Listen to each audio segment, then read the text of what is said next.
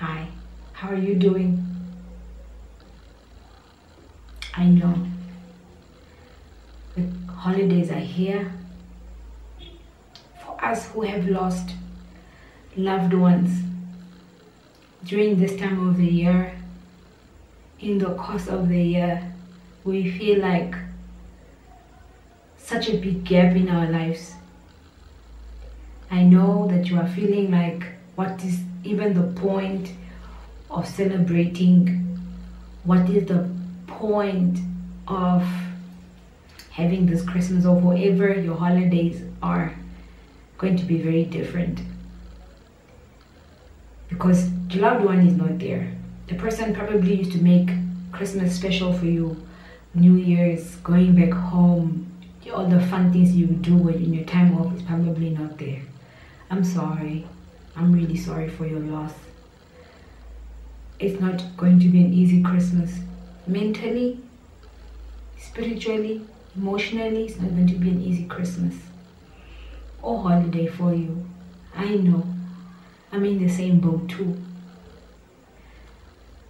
But we can be rest assured, the ones who went before us don't ever want us to make them the excuse that we cannot live life. That they would be so upset if they found out that because they left unintentionally, we don't even make an effort to leave. They would trade a minute of just being here to tell us to try and find some normalcy in what is happening if they could. I'm saying this is also an encouragement to myself. We have to find a way to make it through this December, these holidays. Don't make this other people's families who are full make you feel like you don't have anything. Be grateful for the ones that are left behind, the ones that are still in your corner. Be grateful for the ones that have not left your side since this whole thing happened, or the grief happened, or the trauma happened. Hang on to those memories that you've had, the good ones of the loved one that is gone. But the one thing that is very important is I want you to be patient with yourself. I want you to seriously be patient with yourself. Be patient with your healing. Don't be angry because you're sad. Like, why am I sad? Do not be, why am I crying already? Damn it. 1 hour later. Do not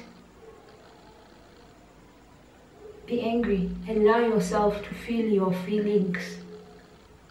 Allow yourself to feel your feelings. You will be like, you don't even know. I do know.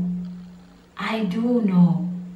If you've heard any or watched any of my videos this year, I do know. You know I do know what it feels like. And maybe more deeper level than most. But I do know what it feels like.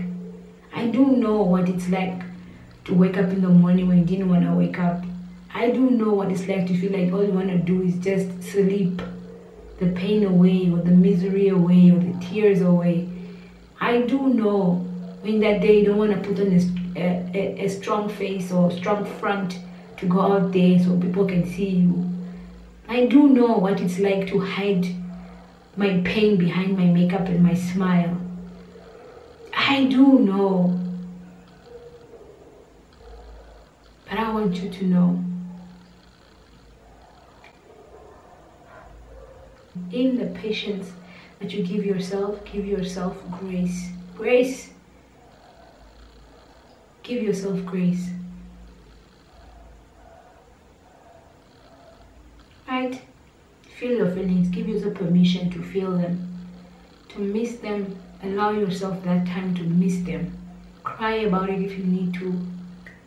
Take a quiet time if you need to, but allow yourself. Don't keep those feelings bottled up. Be kind to yourself by taking time out for yourself. Take time out for yourself. Take a breather and take yourself out for coffee. Sit by yourself. Sleep a little bit longer if you can do it. Do something that makes you happy. Watch an old movie. Read something that makes you laugh. If you cannot handle all of these things, those two, and you're finding it a little bit hard, humble yourself and ask for help. Ask for help. Ask your friends for support. If you need someone to be there with you the holidays, ask for it. And also receive it when someone gives it to you, even if you don't ask. Just remember that it's okay to have a good time, to have some joy in the midst of your grief. It is okay.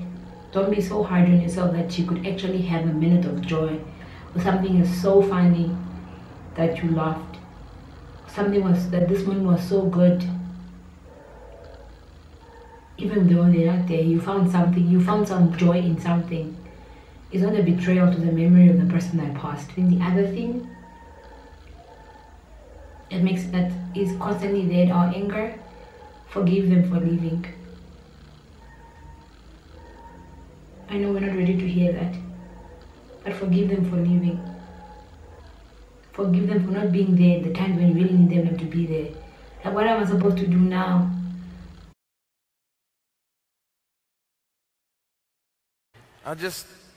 What am I supposed to do now? Get up and go on with your life. It's all right to sit around, be depressed for a minute, cry about it, do whatever you have to, but don't stay there too long. Get up and go on with your life. One step at a time, slowly but surely, patiently like a tortoise, going, not running, but walking, crawling if you need to. Crawl if you need to get out of this grief. This is just a small, short notice, but you will be okay. You will be okay. It will be hard, but you'll be okay. I have much to say. I just felt it on my heart. I journaled it as a mental check-in to see how I'm doing. No, I don't have the best words or the best way to express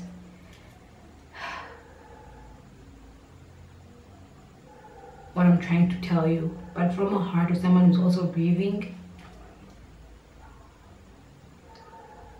I just want to check up on you and see how you're doing, and to just encourage you and let you know that I know it's going to be a bit harder than usual. That I know that city is going to be open this Christmas.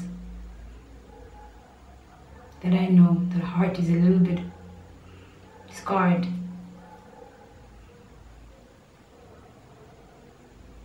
But please be kind to yourself and be graceful and patient. You must fight for you.